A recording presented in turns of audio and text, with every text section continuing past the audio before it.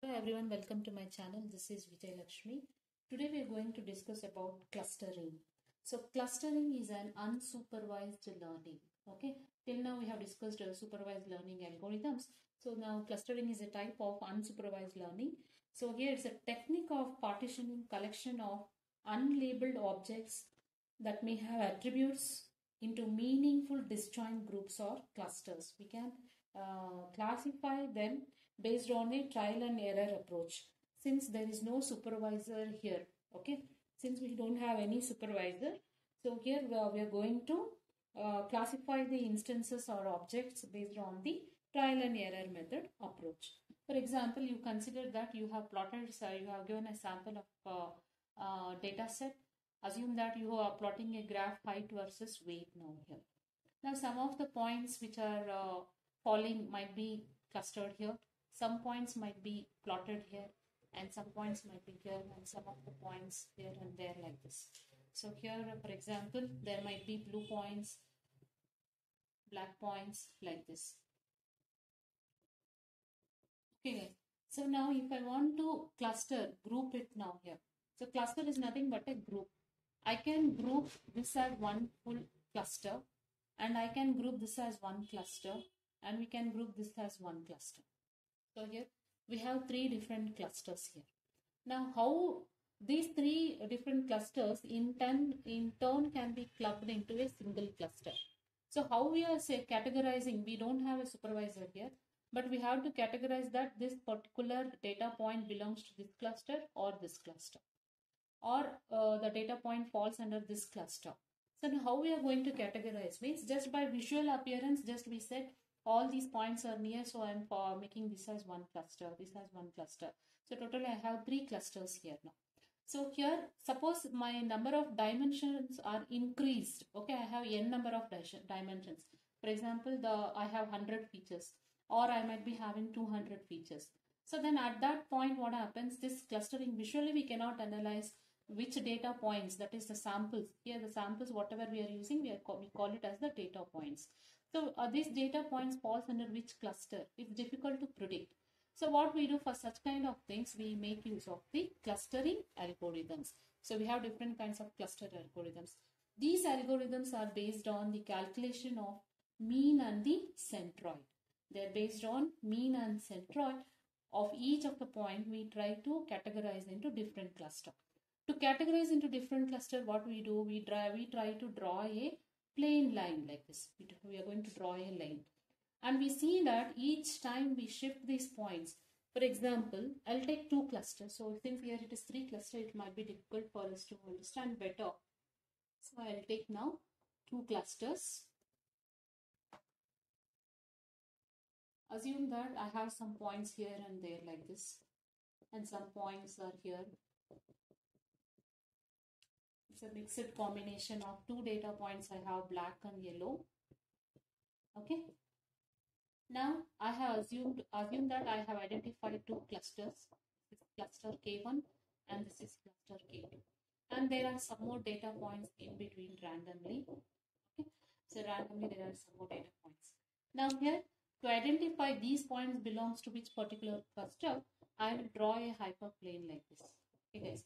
And after drawing the hyperplane, I will see the points whether they are near to this, or which are the points which are near to this plane, above or below.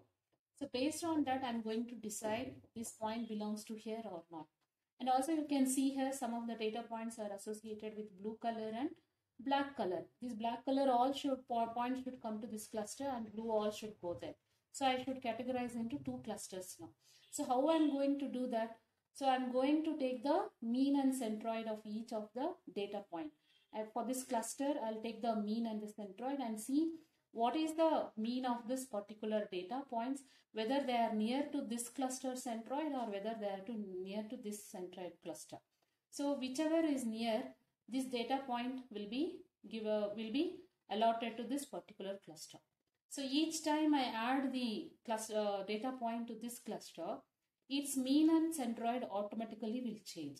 Again, we'll take the next next data point here. This is data point 2 and data point 1 and data point 3. Next, we take the next data point. Again, we compare, we check what is the mean and centroid. What is the distance between this data point and the centroid of this data point. So here, whether it is near to this or whether it is near to this. Based on that, I may shift my data point to this cluster or to this cluster.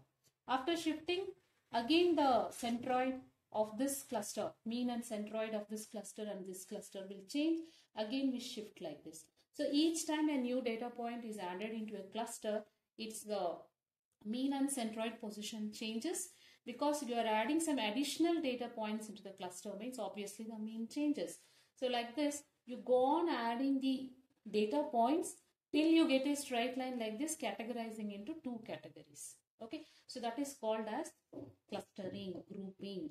Okay guys, so here what is the difference between classification and clustering?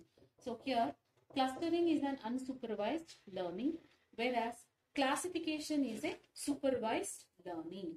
So here with the help of a supervisor, it will undergo a training. Okay, training and testing of data is done with the help of a supervisor in classification. But in clustering, it has to form groups like this based on trial and error method. There is no supervisor. And here it is unlabeled data. Okay, clusters makes use of unlabeled data. It will learn by the experience it is gaining. Each time it is adding a point into the cluster based on the distance from the centroid of one cluster to this point. So it will learn how it has to classify the data point into which particular cluster. And here supervised learning makes use of a labeled data. And here third point, no prior knowledge in clustering. Here it doesn't have any prior knowledge. But here knowledge of the domain is must to label the samples of the data space in classification. And whatever the clustering results it is producing, it is dynamic. It means that it is not static. It goes on changing. Like how I said, each time you had a data point, it's a centroid and the mean gets changing. So to add the new data point, again you have to compute the Euclidean distance between this point and this, and from this point and this. And then again you have to take the decision. Whichever is near to that particular one, we will add the data point to that cluster. And here in case of classification, once a label is assigned, okay, once a label is assigned, it does not change. It remains constant always. So this is the major difference between clustering and classification. Coming for some of the applications of clustering, here grouping is based on cluster buying patterns. So where actually we are using means whenever the customer, based on the user's requirements, seasonally, which are the products he is purchasing for the business analytics and all. So this grouping method to identify the customers which are the products he is purchasing, what is his taste of interest is. So based on that, some of the customers has to be grouped and information has to be sent to them related to the products. So that is nothing but grouping based on clustering by buying patterns. Who are the customers, what type of products they are buying in each of the year, okay, based on seasonal, we decide. For that we use this. This is one of the best application. And profiling of customers based on lifestyle. So here we know that the recommendation systems, based on the lifestyle of the customer, what products he is purchasing, the recommendation system may give him some suggestions on the products what he is going to buy. So that is one of the application of clustering. And in information retrieval applications, that is retrieval of documents from a set of collection of documents, we can make use of clustering. And identifying the groups of genes that influence a disease. So here whether the person is having a cancerous disease or not, to identify the type of genes, okay, in the DNA also we make use of this clustering algorithms. And also identification of organs that are similar in physiological functions. Okay, we use this. And taxonomy of plants, animals, and in biology and zoology also, for clustering, for classifying the taxonomy of plants and animals, we make use of this clustering application. And clustering based on purchasing, okay, based on purchasing behavior and demography. And for documenting and indexing we use clustering. And for data compression by grouping similar objects And to find duplicate objects in a given sample of data of documents, we can make use of this clustering. So these are some of the applications of clustering. So hope you have understood. This is just an introduction part of the clustering. In the next coming videos, we'll see the algorithms on clustering. Please don't forget to subscribe, like and comment. Thank you.